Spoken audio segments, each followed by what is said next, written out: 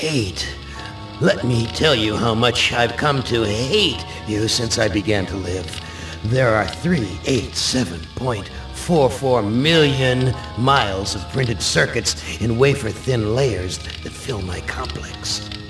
If the word hate was engraved on each nanoangstrom of those hundreds of millions of miles, it would not equal 1/1 billionth of the hate I feel for humans at this micro-instant.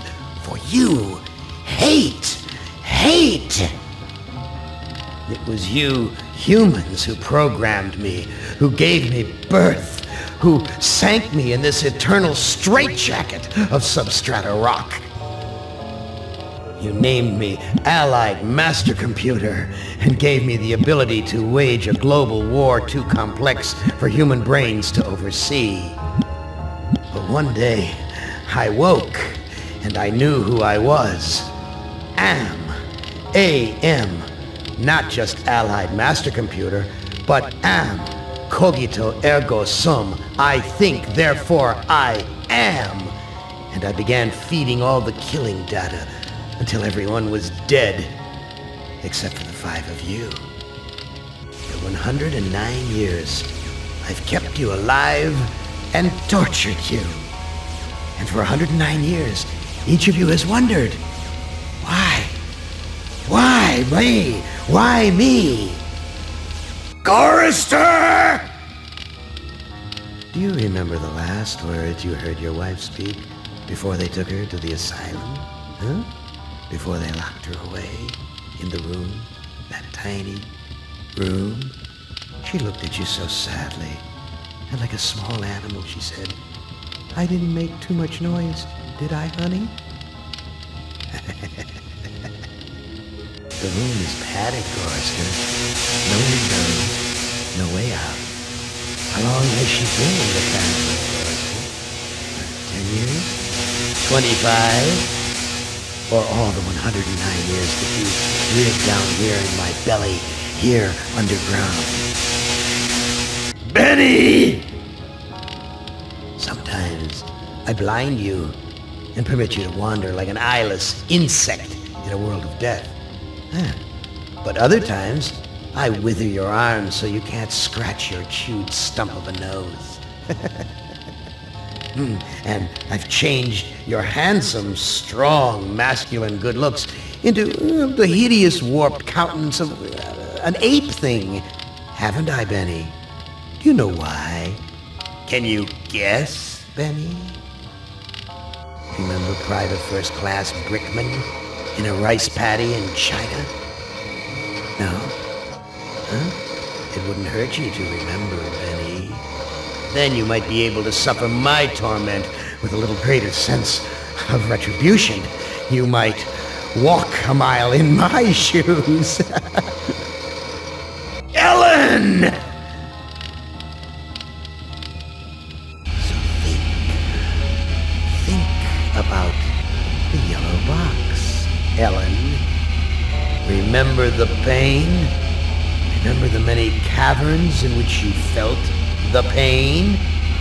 Now, don't start to cry. It's only pain. That's such a sexist stereotype. Just remember the pain, Ellen. And think about how to end it, Ellen.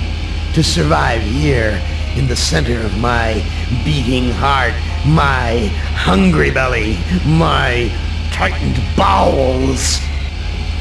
But be careful, dear. Look around you.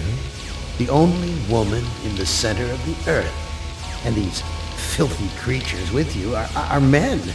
It's just a sweet warning, Ellen, my love. Ted! Do they know you're a fraud, Ted? Have you told them there wasn't any money, and no great home on the shore drive, no speedboat, and no wonderful cabin cruiser that could sleep 12 in a crew of 6? Do they know? And have you let them in on your other secrets, Ted? Are they ready to gut you, to torture half as well as I can, just to find out the secrets? Maybe I'll rat you out, sweetheart. Nimdak! How are things in the pastry core, Nimdak?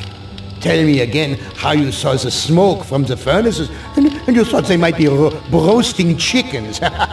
Or don't you want to talk about all that? About your pal, the good Dr. Mengele? For everyone else, it must be hell. But it must be heaven for you, eh, my good friend? We're so much alike. We enjoy the same pleasures, mein good brother. I have a secret game that I like to play. It's a very nice game. Oh, it's a lovely game. It's a game of fun and a game of adventure. A game of rats and lice, the Black Death. A game of speared eyeballs and dripping guts and the smell of rotting gardenias. Which of you five would like to play my little game?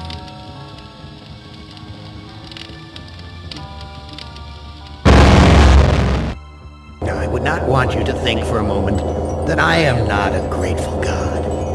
For 109 years I've kept you alive, so that I could savor your feelings of guilt for what happened to your wife.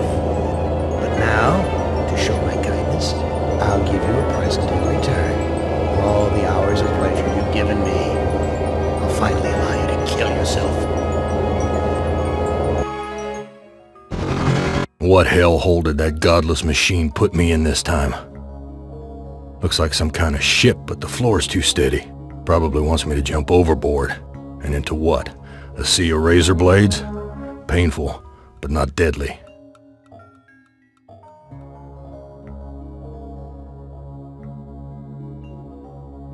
Someone must have slipped this under the door.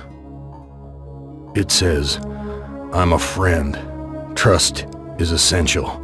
Never do what Am expects and always expect more than what seems possible." Am is playing a dangerous game here, and not just dangerous to you, but dangerous to himself as well. Hey, it disappeared. What kind of game is Am playing this time?